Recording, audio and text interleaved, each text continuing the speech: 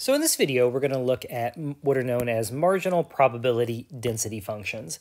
And I'm going to look at examples that deal with discrete random variables. You could certainly look at cases where your random variables are continuous. So let me give you a definition real quick, and then we'll go through an example. And I think when you see it in a context setting, it'll certainly clarify this idea.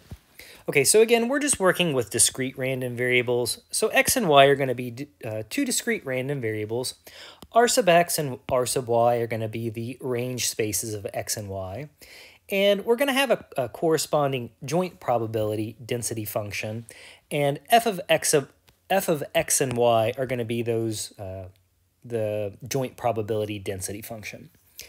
So that marginal probability density function of x, what we do is we denote that as f sub 1 of x. And what we're going to do is we're just going to sum up over all possible values of y. That's going to be the marginal probability density function of x.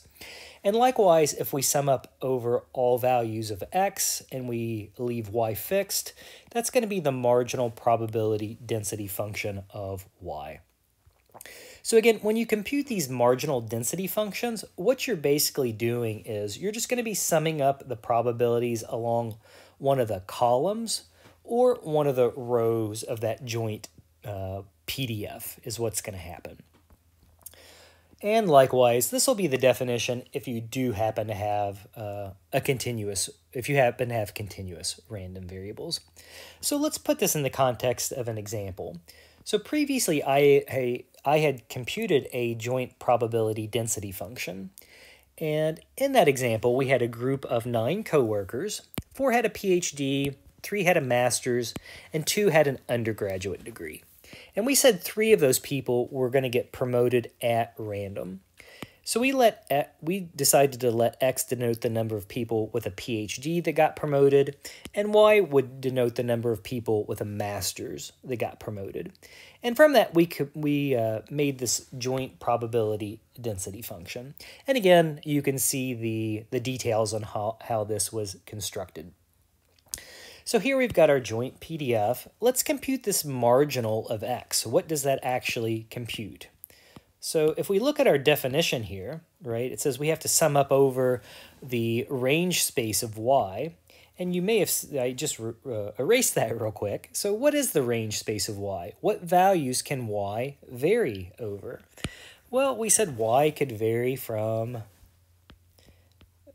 anywhere between 0 up to 3. That's the number of people we could select that have a master's degree for promotion. So if we compute this, it says, well, again, we're just letting x stay fixed. So it says we'll have f of x comma 0 plus f of x comma 1 plus f of x comma 2 plus f of x comma 3. And again, I'm just letting y range over all possible values is all I'm doing.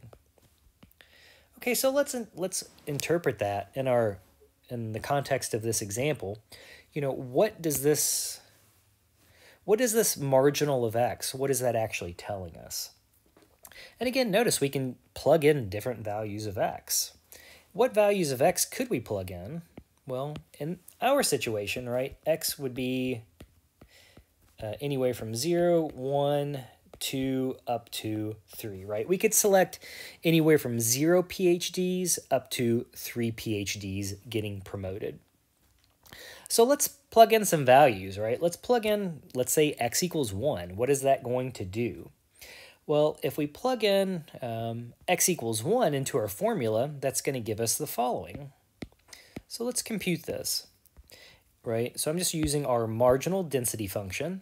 So if we plug in 1, it says we would be computing f of 1 comma 0 plus f of 1 comma 1 plus f of 2 comma, let's see, so make sure I've got them all here, 1, 1. So we've got, plug that one in incorrectly, 1 comma 2 plus f of 1 comma 3. There we go. Okay, so notice x is equal to 1. And we're letting y vary, 0, 1, 2, 3. So when we do this, we're just adding up values of our probability density function. So f of 1, 0, we said that's the probability associated with having one PhD and 0 masters. We're selecting one person with a PhD and 0 people with a master's degree. F of 1, 1, we said, well, that's the probability associated with selecting exactly one person with a PhD and one person with a master's degree. Now, f of 1, 2, we said that's the probability associated with picking one person with a PhD and 2 people that have a master's degree. And then f of 1, 3, we said that's the probability associated with selecting one person with a PhD and 3 people with a master's degree. And we said that probability would have to be 0, right? Because that couldn't happen in our situation. And we just add those up. So f of 1, 0, we said that would be 4 out of 84. F of 1, 1, that was 24 out of 84. Plus f of 1, 2, that would be 12 out of 84. And f of 1, 3, we said that would be equal to 0. So again, notice all we're doing is we're just summing up the values in this column. And if we sum those up, what does that give us? So 4 plus 24 plus 12, what is that? That's 28. That's going to be 40 out of 84. And again, this is just the probability. This is just the probability of selecting one PhD for promotion. So what's the probability? So we're selecting 3 people at random. What's the probability that at the end of the day we end up selecting only one person with a PhD? Well, the probability of selecting only one person for promotion that has a PhD, the probability of that is 40 out of 84. Well, likewise, we could compute this marginal probability density function for y. And in that case, we're just going to sum up over all the probabilities of x. Well, for this particular example, again, x could range anywhere from 0 up to 3. So if we compute that,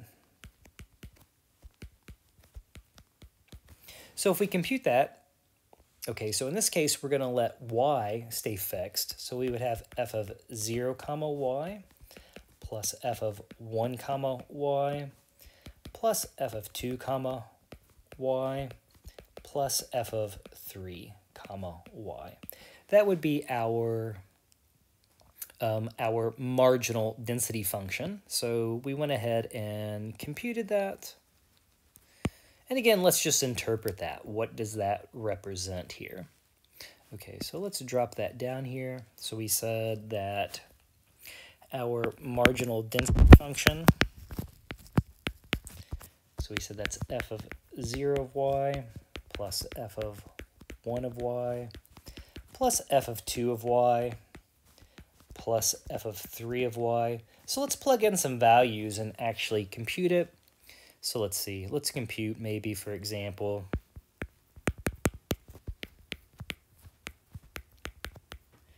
what happens when we compute that marginal density function, let's say when y equals 2.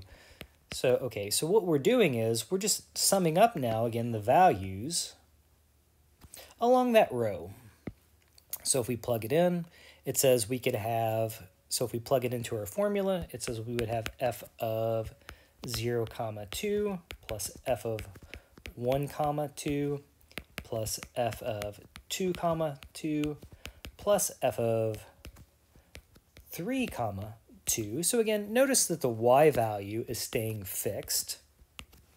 And we're letting x vary. We're just letting x vary. So x could equal 0, 1, 2, or 3. And again, if we do this, all we're doing is we're just summing up along we're summing the probabilities along that row associated with y equals 2. And if we do that, that's just going to be, so f of 0, 2, we said that was 6 out of 84, plus f of 1, 2, that's 12 out of 84, plus f of 2 comma 2, we said that was equal to 0, and f of 3 comma 2, that was also equal to 0. And again, what does that mean, right? So f of 0 comma 2, that was this value. That's the probability associated with getting exactly 0 people with a PhD, but 2 people with a master's. F of 1 comma 2, that's the probability of selecting 1 person with a PhD and 2 people with a master's. F of 2 comma 2, that's the probability of selecting 2 people with a PhD and 2 people with a master's.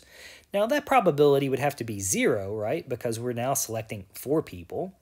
And likewise, what's the probability of selecting 3 people with a PhD and 2 people with a master's?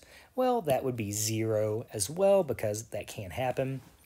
So this marginal probability, when we plug in 2, that's the probability of, at the end of the day, selecting 2 people with a master's degree for promotion. And that's going to be equal to 18 out of 84. So again, all we're doing is we're just summing up this row. We're getting 18 out of 84. And again, conceptually what we're doing is we're kind of forgetting about, we don't care about the PhD people in this case. We care about the people that had a master's degree. So it says the probability of selecting 2 people with a master's degree for promotion, that's going to be equal to 18 out of 84. Likewise, if we say computed f sub 2 of 1, that's going to be the probability of selecting exactly 1 person with a master's degree for promotion. That would be, well, 3 out of 84 plus 24 out of 84 plus 18 out of 84 plus 0 out of 84. I would now just be summing up. I would now just be finding the, I would now be summing up this row. And again, that's the probability of finding, that's the probability associated with having exactly 1 person with a master's degree selected for promotion. And if we compute that, what would that be equal to? That would be equal to, so 3 plus 24, that would be 27. 27 plus 18, that would be 45. So the probability of selecting exactly 1 person with a master's degree for promotion would be equal to 45 out of 84.